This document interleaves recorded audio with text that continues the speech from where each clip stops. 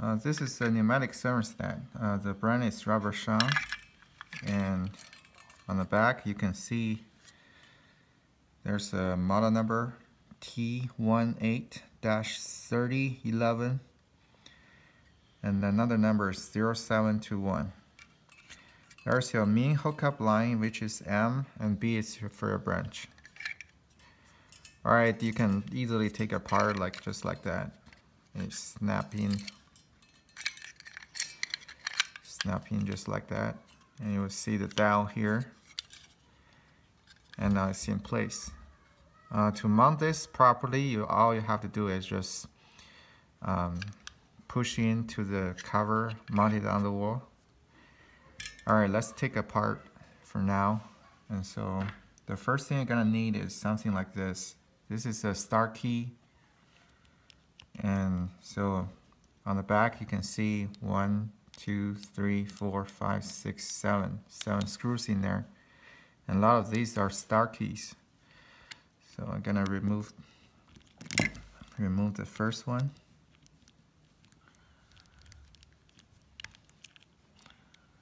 Second one.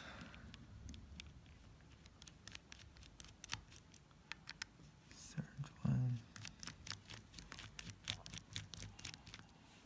Alright, let's take them apart.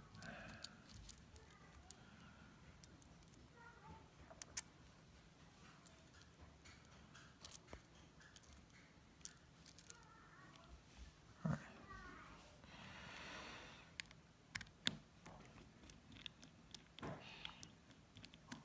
Here's the fourth one. Okay, so now I got 4 screws off. One thing you have to pay attention is you have to remove one side first, and then flip it over and remove the other side. That's how you take it off. And now, with all the 4 screws taken off, we have to take the center off because the centerpiece is also blocking the other screws. To remove the centerpiece, we use this, which is 6-edge tips, and you just remove the center diaphragm, and it came out just like that. It has a little bracket holder here with the center screws in there. There's nothing really complicated. Now we have the 5th start key right here. Alright, let me try to remove this top cover, top dowel. So in order to do that, I need a flat head. Okay, the dowel comes off too with a flat head. Okay.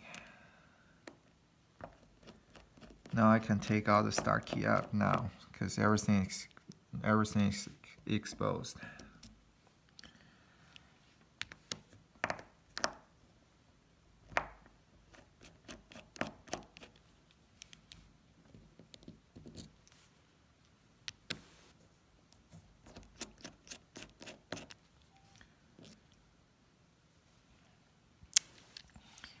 Alright, just have to be carefully. This is a front plate.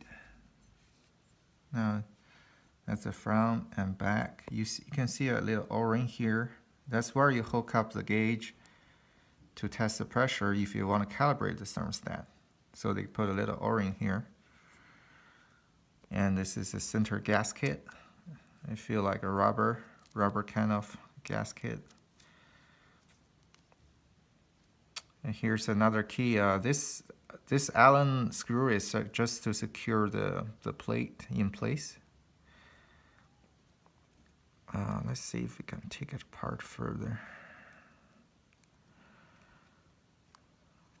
Oh, that's full out.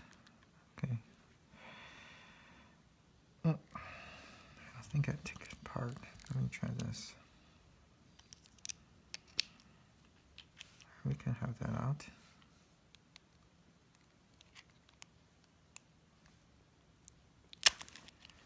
Here we go.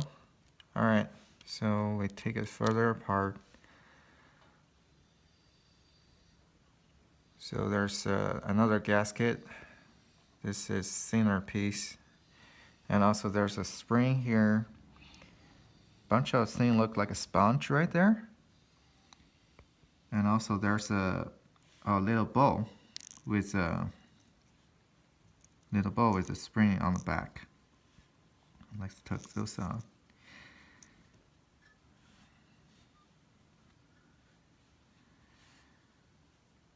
And there's a little pneumatic hookup adapter.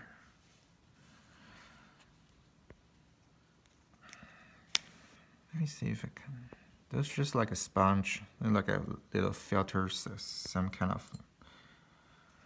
Probably remove the moisture or stuff. You can see this one is a little dark in there. Let's see if you can take it apart. Alright. That's the back plate. I think that's pretty much it. These two probably they have manufactured together. Oh, there's another place you can take apart. Another gasket here. This is another rubber piece. It's right behind this. So you see this three with this this in there, and so when you put a front plate on like that, no, like that. Yeah, that's how it goes. Okay. So and also on this style, you can see the way this operates is the thickness goes thicker. So when you have this metal, when you change, it will push the plate up and down. So horizontally up and down because this little ramp right here they created.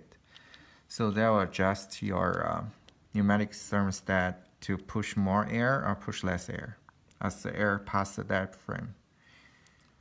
All right, that's pretty much it for this Robertshaw pneumatic thermostat. I just want to take it apart and see what's inside, and now I have a chance to show you guys because I never see a video like this. All right, that's it for now. Thank you.